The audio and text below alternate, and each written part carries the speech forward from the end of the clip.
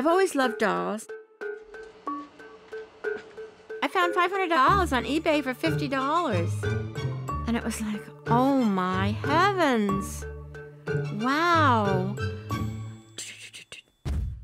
Hey, I'm Matt Paxton, one of your favorite extreme cleaning specialists from Hoarders. Talking about memory lane. This one I'm talking about Susan, the doll lady.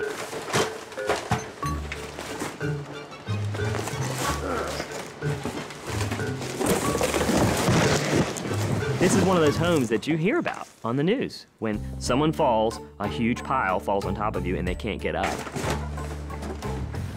All right, so I'm almost standing on the ground. How awful would it be to die under 1,000 dolls?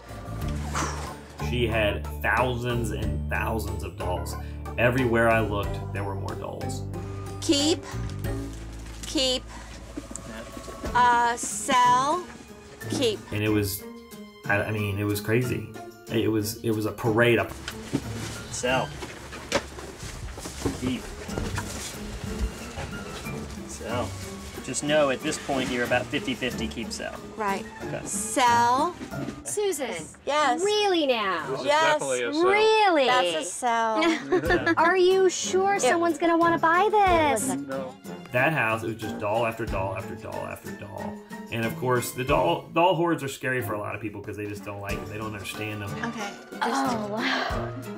When I walked into my bedroom, it was super creepy, and I just couldn't believe that we were gonna have to have another doll parade. That's okay.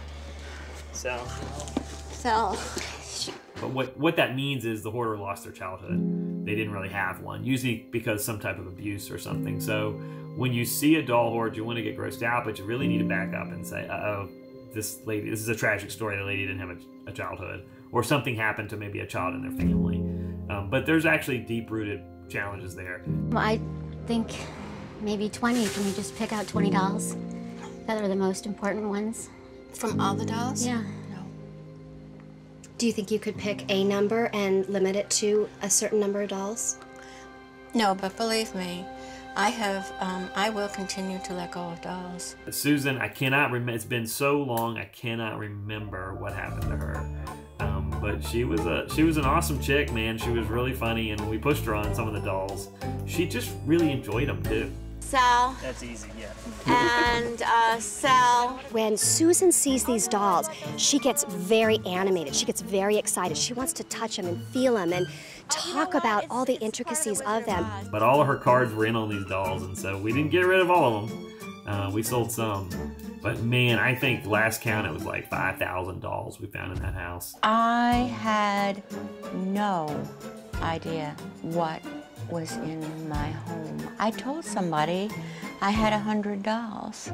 And we cleaned the house up and set a lot of the dolls back up so they could enjoy the clean house with Susan. It was quite a day. Keep,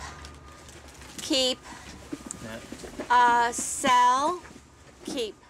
Hi, thanks for being a fan of Hoarders. And subscribe to A&E for more videos and click the links around me to watch more.